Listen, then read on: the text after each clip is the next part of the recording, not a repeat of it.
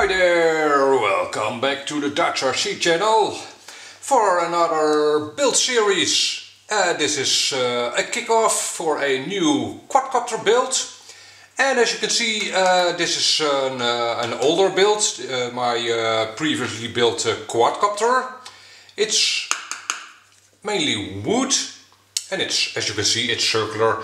Now this quadcopter, it flies pretty well. It's very stable, it can handle winds quite well, but it's a little sluggish. It's not very fast, and that's mainly because this wood it isn't super light, so it has to jog along all that weight, and weight is of course the enemy of acceleration.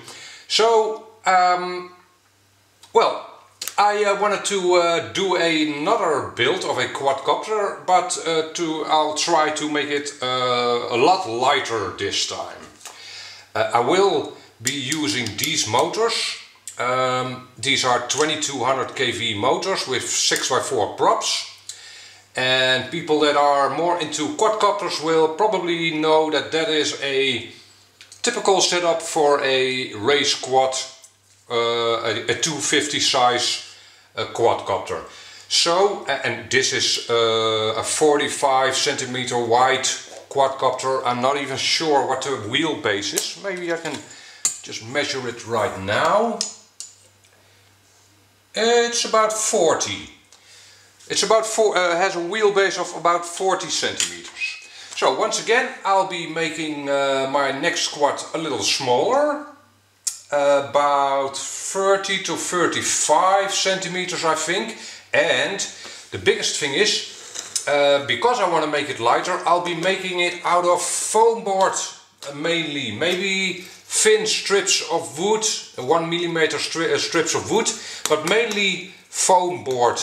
If you don't know this, it's in the States it's called Dollar Tree foam, and it's foam with a layer of paper on each side. Now you might wonder, what, a quadcopter out of foamboard? I really like doing things differently, but the main reason of course is weight. This is super light stuff, but it's not very stiff. I hope you can see it, but I can bend it at least a little. Not even as easy as I had thought, but for a quadcopter this is really not stiff enough. So what I plan to do is use this piece of foam. I can bend it in this direction, but I can't bend it in this direction. That's completely impossible to bend it this way. So to bend this part this way. Of course I can torque, stretch it, but there's no way I can bend it over this way. So if I make, for instance, the arms of the quadcopter out of box shapes of foamboard like this. This is just 4 strips of foamboard. Now you've got a structure that is stiff in all directions. You can't torque twist it, not at all. You can't bend it this way, you can't bend it this way. So if I build the arms of my quadcopter out of boxes of foamboard, of course this is quite a big box. I won't make it this big, but well, you get the general principle. If you make a box shape or a circular shape out of something, it'll be much stiffer. So that principle I will use for this quadcopter. I do have one problem in construction with that. If I mount my motors, as you can, I hope you can see it, these motors are screwed on, and at the bottom there are lock nuts. If I would do that on foamboard, you just squash the foam. There would be no rigidity left. So what I will probably do is put a thin strip of wood on the bottom and the top over here for the motor mounts. And that should be all the wood I really need for this build.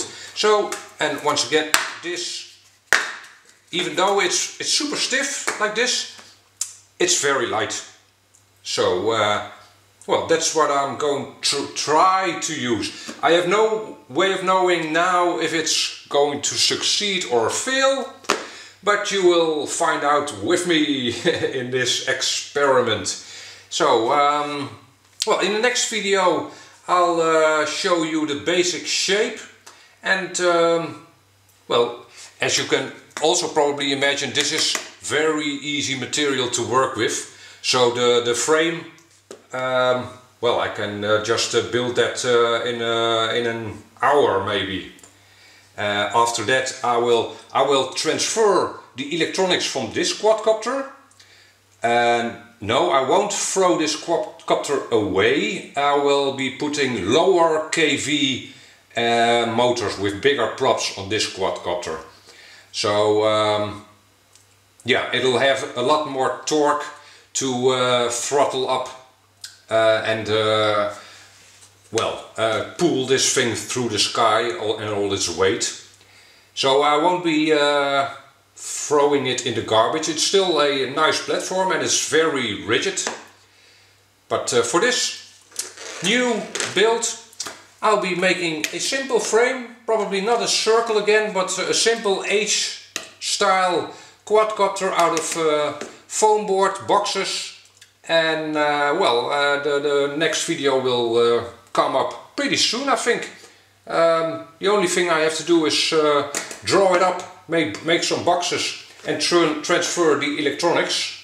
So hold on for that. That will be online in the coming days.